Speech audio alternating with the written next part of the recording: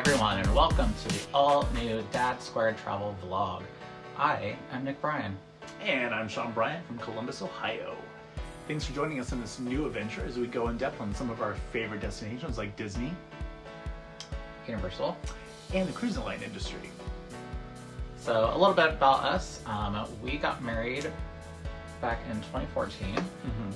We have done multiple vacations, usually a couple a year. We've been on Carnival cruises, Disney cruises. Yep. We've been to Walt Disney World a lot of times. A few times. We actually got married at Disneyland in California Adventure Park. So after that, we actually took our honeymoon a few months later to Australia, where we went to Sydney and actually made a stop over in New Zealand. Longest flight ever. But we did upgrade. We did. Best decision ever. On the way there. On the way back was a nightmare. Yeah, never again. Always upgrade when you fly international. That's the lesson we've learned. Our daughter Piper joined us in November of 2017. Piper has been a world-class traveler since the age of 4 months. Well, not the whole world yet, but I mean, she did join us while we drank around the world at Epcot, so I mean, that counts, right? Yeah. So what are we doing today? So today's vlog, we want to talk about some Walt Disney World resorts. So there is a lot of resorts to choose from at Disney World, so we want to just give you guys a couple options to take a look at if you've never been. Some of these resorts that we're going to show you today, we've actually not stayed at personally, but I got an experience to tour the resorts last month on on a special work trip. And we've been to some of the resorts for dining locations as well too. A lot of these resorts have great theming behind them, closer to the parks, some of them, and some great dining locations. So there's a few different options to choose from. First step when looking at a resort is to take a look to see if you want a value resort, a moderate, or a deluxe.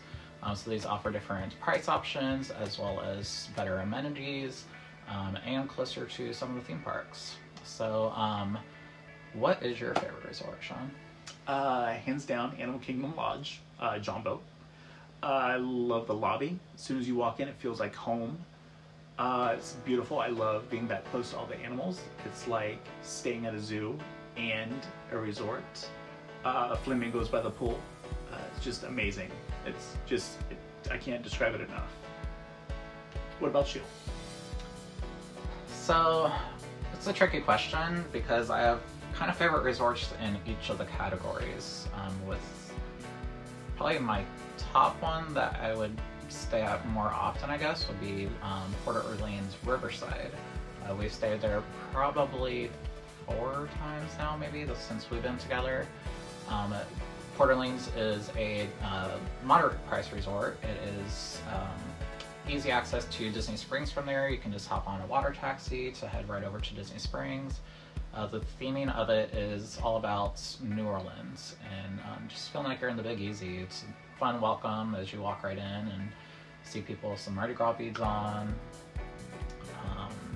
Yeah. Remember that time that you thought you booked us at Port Orleans, but you booked us on the other side? Yeah, so Port Orleans is a little tricky because there's Port Orleans Riverside and Port Orleans French Quarter, and I accidentally booked us at French Quarter, which is also a beautiful portion of it. It is a little bit on the smaller side, which is why a lot of people do enjoy that resort. But yeah, it's pretty nice. Do you have any favorite memories at a resort? Anytime I can lay out by the pool, watch Piper swim, it's always a good time. Anytime that you're at a Disney resort is a good time. Let me rephrase that. How about you? Probably my favorite memory, so before I became a travel agent, I booked us to stay at Animal Kingdom Lodge through Expedia. And the room that I got was just the cheapest standard room. It said it would have a view of probably the parking lot. And when we got to our room, we had a nice little surprise, and we got upgraded to a view with the animals in the savannah. So we got to wake up to some giraffes and zebras and... Nick didn't let me feed the popcorn to the giraffes either. No, do not feed the animals at Disney. They are trainers there that feed them the proper nutrients of that. So. That giraffe really looked like one of my popcorn. So, like I said too, there's also plenty of dining options available in the resorts. You can hop over there on the monorail or buses, or take an Uber over to them. Or a minivan. Or minivan. Hopefully they bring them back. They've been off since COVID. But yeah, what's your favorite resort? Or favorite dining, I guess, at a resort? Definitely Boma. Boma all the way. Favorite dining, Boma. What about you? Yeah, so I don't know. It's Boma. You know it's Boma. I'm gonna go with Boma. Boma is, we've done it for breakfast, we've done it for dinner.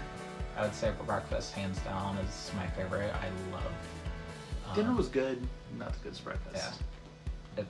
There's so many options to choose from breakfast. It's basically brunch because you can choose between getting a ham or carbs. Whatever those scrambled eggs are with like the goat cheese and the chives. Can't wait. I didn't know I liked goat cheese until Boma.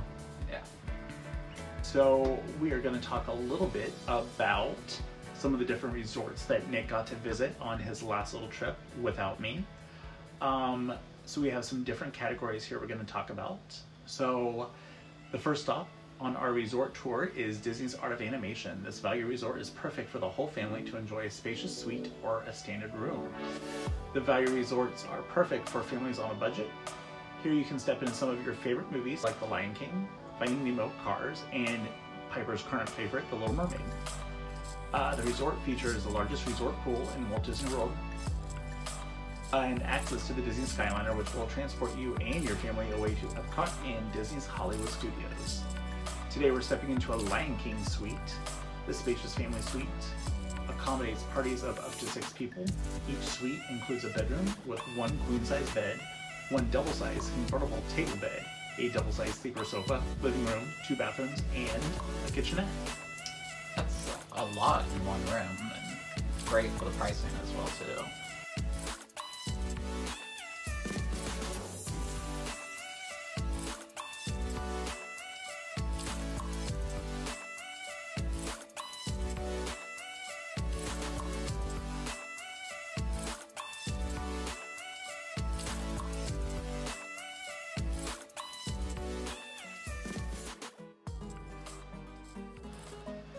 Alright, so now it's time to head over to a moderate resort.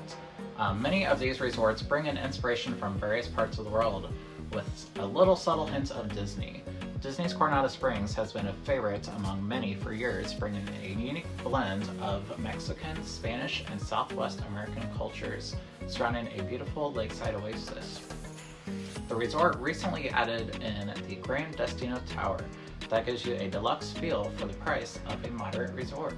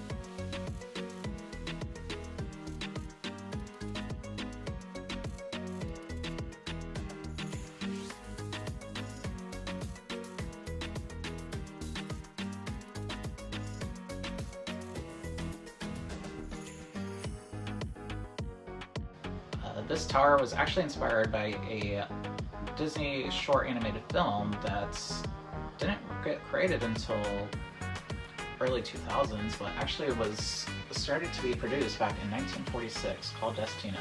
You can find the link below and check it out. If you watch it, hopefully you're just as confused as I was. Amazing about this resort is the dining location, Toledo. So Toledo is actually 15 stories up with views of all of the Disney theme parks.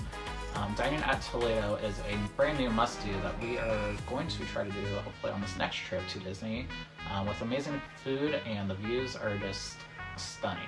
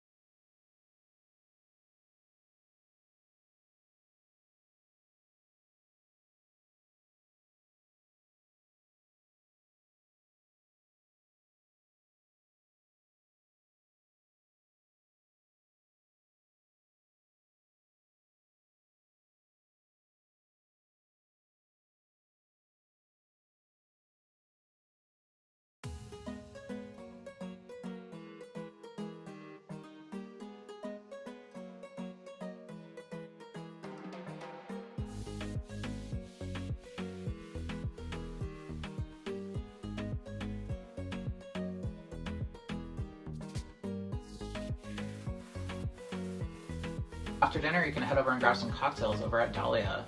Dahlia was actually inspired by the film. You can actually see lots of different pictures and the dandelions all across the bar, and head out to the balcony where you can see some scenic views, and you might even catch some fireworks if you're there at the right time. All right, next up, we are heading to Disney's Polynesian. If you're looking to stay close to the Magic Kingdom, look no further than Disney's Polynesian Village Resort. One of the oldest resorts on the property, is also one of the most beautiful. Celebrate the spirit of the South Pacific with this favorite destination since 1971. One of the oldest hidden Mickeys can be found just as you walk into the main entrance. For this one, all you have to do is look down at the floor. I've never seen this one, but I think I was more focused on the food the one time that we were there. With easy access on the monorail or ferry, you can hop right over to the Magic Kingdom in a matter of minutes. This deluxe resort gives you exotic tastes with world-class restaurants like Ohana, or grab a Disney classic treat, the Dole Whip, at the Pineapple Lanai. At nighttime, you can grab a cocktail at the famous Trader Sam's Grotto, which I can't wait for.